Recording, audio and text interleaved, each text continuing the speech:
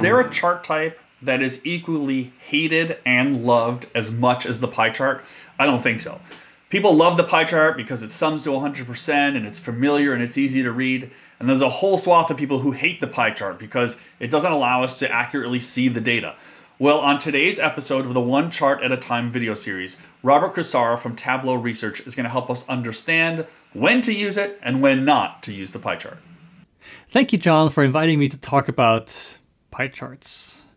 I feel like I'm being stereotyped here a little bit, maybe because I'm one of the few people who have actually done some research on pie charts. But okay, let's talk about pie charts. Everybody knows what a pie chart is, and unfortunately that means that many people think they understand how they work and how to use them. But that is often not the case. Pie charts have a very specific use, and you need to know what that is when you use them. People also like to make fun of bad pie charts, and that's fairly easy to do.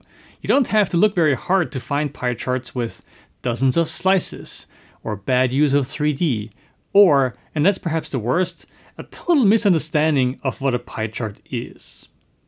So let's stick with this example. This is a sort of famous pie chart made by Fox News in 2012 about a poll where they asked people whom they would vote for in the Republican primaries. The numbers on this chart, if you haven't done the math already, add up to 133%. That makes no sense. And that is why the use of the pie chart is wrong here. A pie chart breaks down the whole into its parts, and those parts can't overlap, and that is important. The problem with this chart is that people were able to give more than one answer, and so you don't get a clean breakdown of the total number of responses into the candidates. The slices overlap. You can't do that with a pie chart. Another thing is 3D. Now, too much is made of this in my humble opinion, but 3D pies get people riled up pretty quickly. The reason is that a 3D perspective distorts the shape and makes the slice pointing towards the viewer appear larger and the one in the back appear smaller. How strong the effect actually is debatable, and we do live in a 3D world. And just because there are more pixels with the color of the front slice than there should be relative to its value, doesn't mean that people necessarily misread them as much as you'd expect just from that. We're a little bit more capable than that. But it is a concern. And you should just avoid 3D when making charts because it just introduces a lot of complications and is usually just empty bling anyway. And then there are the charts that have just way too many slices. I mean, just look at it. This is a chart of the populations of the states and territories of the United States. That makes for 56 slices, and many of them are tiny. Whoever made this chart, which I found on Wikipedia by the way, realized that there were too many slices because they somehow grouped together the last dozen or so because they couldn't fit the labels.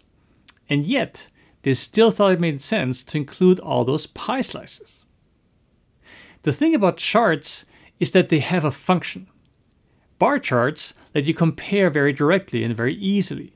Line charts let you see how quickly values change over time. And pie charts are good for part-to-whole comparisons.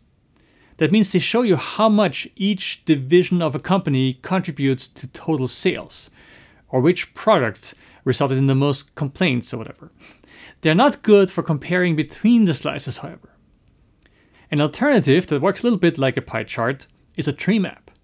Though the studies I've seen comparing them have not really found tree maps to be any more accurate or like better than pie charts, but they might be more acceptable for people who are violently opposed to pie charts.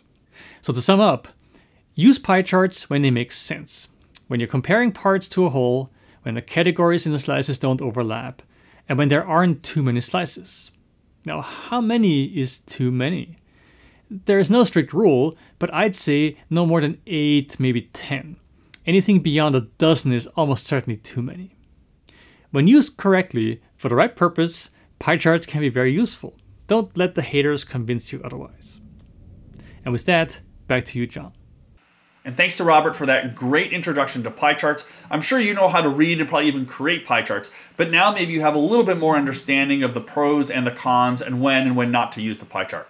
So until next time, this has been the One Chart at a Time video series. Thanks for watching.